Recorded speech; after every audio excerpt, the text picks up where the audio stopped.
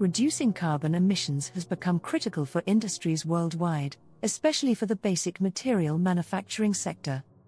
Today, let's explore some promising carbon reduction technologies that can make a big impact on reducing CO2 emissions. First, we have Materials Alternative Technology or MAT. This involves replacing materials that generate CO2 with alternatives, such as biomass or non-carbonate materials. For instance, hydrogen can replace coke in steel production, while solid waste can replace raw materials in cement manufacturing. Materials alternate technology is a game changer for industries like building materials and chemicals. Next, Fuel Alternative Technology or FAT focuses on switching from fossil fuels to cleaner alternatives.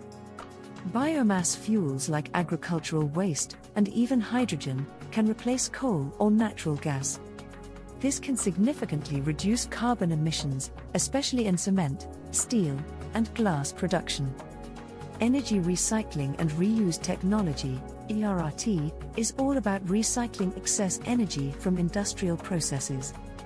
Waste heat, flammable gases, and even steel slag can be reused, boosting energy efficiency and cutting down emissions. Material recycling and reuse technology, MRT, recycles valuable materials like metal and solid waste. Advanced recycling technology not only reduces waste but also minimizes the carbon emissions associated with producing new materials. Finally, process reengineering technology, or PRT, aims to revolutionize industrial processes.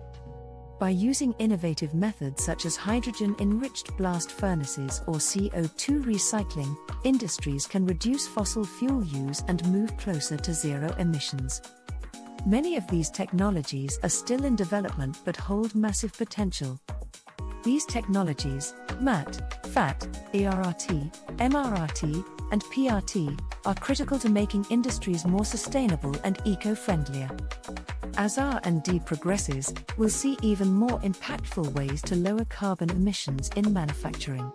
Let's embrace these solutions for a cleaner, greener future.